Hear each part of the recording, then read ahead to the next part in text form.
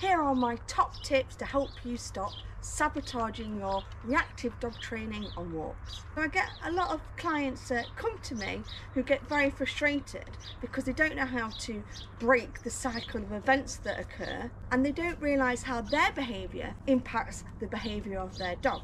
It's very easy to create poisoned cues for behaviour. This can be as simple as presenting your dog with a piece of food before they've seen the distraction. This in itself, if the distraction is scary, can make food a predictor that bad things are going to happen. Another typical thing that dog owners do, they see a potential unsafe situation and their response is to tighten up the lead. They've got more control of their dog.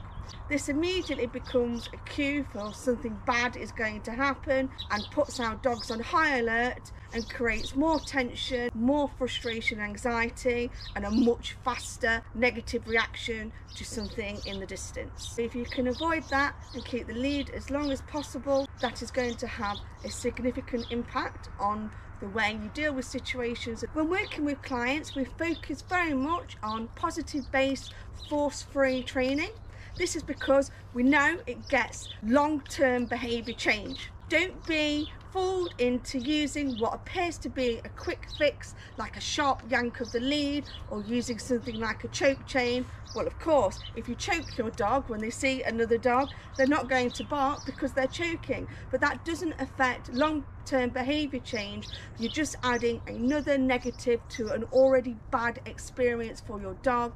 This creates shut down dogs that can't express themselves and doesn't make the thing that they were barking at less scary or frustrating. It does not lead to long-term behaviour change. As much as it's very important that in these situations we are very predictable, so our dogs feel safe around us and can predict how we are going to respond to situations, certain things don't help us. For example, if you only stop walking when you predict there's going to be a problem so that you can do a bit of training, you can guarantee every time you stop, your dog is going to immediately look around for danger because that has become a cue that something bad is going to happen. If you're doing positive-based training where you actually need to stop to input that training, make sure that you are regularly including little stops on walks when there are no distractions around, so this doesn't become a powerful cue to your dog that something bad is going to happen in the environment around them. Strange as it sounds, the best results of reactivity training